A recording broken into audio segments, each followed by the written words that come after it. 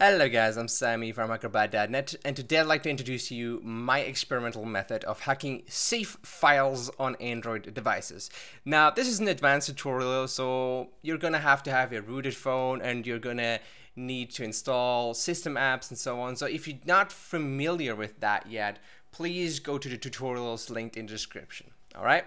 So, here's basically how it works. Obviously, you have probably already tried to hack the game using something like a memory editor, Game Guardian, and so on. Links in the description, by the way. Now, if you want to get into the advanced stuff and edit some more things about the game, for example, the costs of things and so on, then editing a save file in an offline game is probably the way to go if you want to get into the nitty-gritty of stuff. So basically, the way we are going to do this is we're going to need a file explorer. I'm using Root Explorer. You can use whatever, like Root Explorer is a pretty good one. Obviously, you need a rooted phone for this because it's Root Explorer and it needs system privileges, root privileges to actually access the file system, okay? So please get Root Explorer, install as a system app with root privileges. And basically, the place where all the game data is usually stored is in your root. You go to data, and then you go to data again, so data/data, and here basically you have all your app data, okay? The game I'm going to use today to show you guys is this Mars Miner thingy here. It's driving me crazy, so I just wanted to hack it. I know I'm going to be able to hack this. This will not necessarily work for everything because some save files are encrypted and have double checks and balances, and it's really hard to get it going. But for some, like this one, it's actually manageable and it's actually kind of fun to do as well. Like, I had fun figuring out how to do this. I really had fun. So essentially, you go to your apps folder. Usually every app has one here. So in my case, that will be Miner, Jamie, Walton, whatever, Mars Miner, okay? So it's under data, and then you go to the app that you're trying to hack, the game you're trying to hack. In my case, Mars Miner. And here, save files can be anything. Like, they can be text files. Very often, however, they are databases. And the databases are really what you're trying to hack because they may, for example, contain data about what things cost. So you can cheat by lowering the cost for things. You know, you don't really need 9,999 money if everything just costs $1, right? So that is really where you want to get into at first, okay? If the databases aren't helping you, then you can go to shared prefs and so on, maybe even try to hack the cache data. You're gonna have to be inventive just a little bit because not one method applies to every game out there. What I can guarantee you is that in the data folder under your app, there is data in offline games that you can actually hack to gain an advantage. That's what I can guarantee for like 99% of cases. Now, for online games, this will obviously not work because in online games, this data is stored on the server, which cannot be hacked, all right? So how do you get into the database? Now, the first thing you're gonna wanna do is have a look at the database to see what is actually contained in it. Now, in this case, you just hold down on the Miner database, for example. You click up here at the upper right corner and open with, and then the SQLite database viewer. By the way, we now know that the database has a format that is called SQLite, which is important later on, right? So you can see here, it's very straightforward. In this particular case, you have your click update, where all the costs for things are. Obviously, you could edit the costs. However, you can't edit it in this particular editor, right? Which sucks. But I'm going to show you how to get around that later.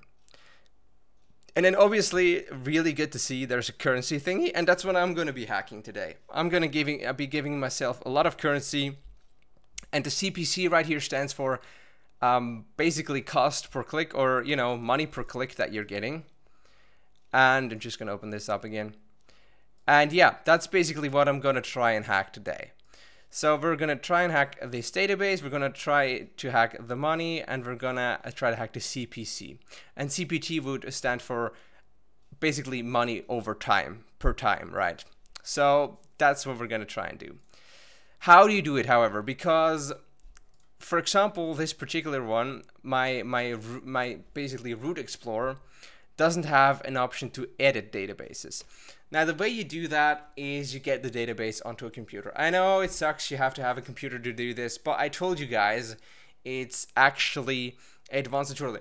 It may be possible that there is actual SQL-Lite editing tools for Android, but I don't know about them. So I'm going to use a computer tool right now, okay? However, we could just go into the Play Store real quick and have a look whether there is an SQL-Lite tool. SQL-Lite, let's have a look. Yeah, there's an SQL-Lite editor. So as you've seen there, I don't know why my King root is opening up. There are SQL-Lite editors for Android that you could potentially use. There's one for free. As I've said, this is an advanced tutorial. If you want to use one for Android, please do so. I'm going to use my computer because I'm on an emulator, and you can do it too by just transferring stuff from your SD card onto your computer, right? So it's not that much of a big deal. So the way I'm going to do it is I'm going to use this program right here, DB browser for SQL-Lite. All you need is basically a database editor or browser for SQL-Lite format, because most of those databases on Android devices are SQL-Lite. And as you have seen previously right here, when we went to open up the database, it said SQL-Lite. Okay, so the way you do that in my root explorer, in general, is basically you highlight the file and then you basically just copy it, right? Now I'm gonna go to my pictures folder, which is basically, since I'm using an emulator right now, it's basically on my SD card. I can just access my pictures folder. So I'm just gonna paste that here. I'm gonna go into my pictures folder and I'm gonna refresh. Okay. And there we have the minor database, as you can see right here. Now I'm gonna rename this to .db because that makes it easier for my program to recognize that it's actually a database, right? Because that's normal ending that databases have. So I'm gonna open my database browser, DB browser for SQL-Lite, if you want to Google it. I'm gonna open a database. I'm gonna go to my pictures folder, minor database, and here we have it. I'm gonna go to browse data. Actually, I'm going to currency first and double clicking it, browse data, currency, and now here we have it. Okay, this is the amount of currency I currently have. I'm gonna put that to, I'm not gonna go too high, it might crash the game, 999,999,9. That seems about right. That's a bunch of money. And then CPC, so basically how much I get for one click, I'm gonna set that to 100 or 1,000. Let's just make it 1,000, whatever. All right. Actually, 99999, and here 1,000. There we go. Apply. I forgot to apply. Apply. There we go. Apply. And now I can just actually just end this, and it's going to ask me whether I want to save it, and I'm going to go for yes. And now all I basically do is I replace this database, the old database, with the new database, right? So I go into my root explorer. You obviously, if you're doing this with a physical device, you put it onto your SD card, or you connect your phone to your PC, you go into your storage and do it that way, right? As I've said, this is an advanced tutorial. I'm sorry that I can't go into much more detail. Now, here, I'm gonna take my minor database. Actually, I renamed it, so I'm gonna get out of this folder real quick just to refresh it, pictures. And the minor database should be right here, .db. I'm going to copy it. I'm going to go to the original folder where we had it, and I'm going to paste it. And then I need to rename it again. Rename, up here, where is it? Rename, and I'm going to take the ending .db away because I need to have the original file name. And there we go. All right, now all I basically do, I end the minor game, and I'm gonna restart it. And as you can see, I now have 9,999,999 monies. And once I click, I should get 1,000 more. Yes, there we go. 1,000, 2,000, 3,000, 4,000, 5,000, 6,000, 7,000, 8,000, and so on. Anyways, as you can see, this works perfectly. You've seen me do it real time. I won't cut in editing. I had one little silence that I have to cut out, but besides that, I'm not going to cut anything. So, as you can see, it works perfectly. I can now buy all the expensive drills, or at least some of them, because, yeah, let's just get some of those.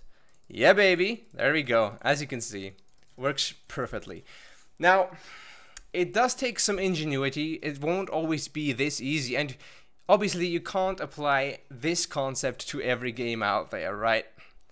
Let's just go for another one that I've played, that I've tried to get into, but I just haven't found a way to hack it yet.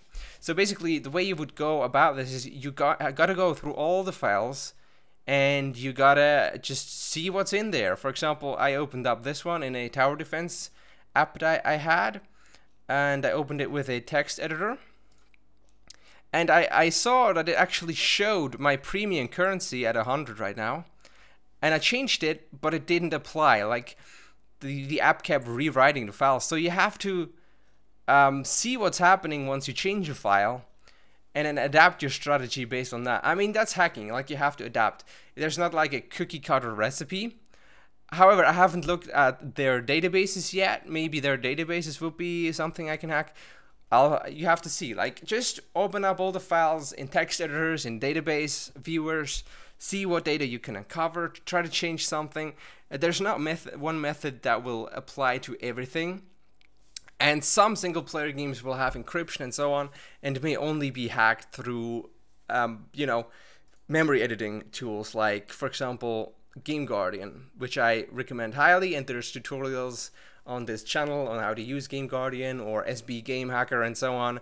So yeah, the best thing that I can recommend is use all your tools that you have and all your knowledge, and most games can be hacked in one way or another. And even online games, there's some little things that you can reach using modded APKs and memory editing and file editing and so on. Anyways, I hope this helps, guys. As I've said, it's an advanced tutorial. I'm sorry if you didn't understand this. It's not meant to be understood by everyone. Just go through my past tutorials, get to know your Android device, play with some emulators, and you'll be on a level where you can do this in no time. Thanks you guys for watching, and I'll see you guys soon. Goodbye.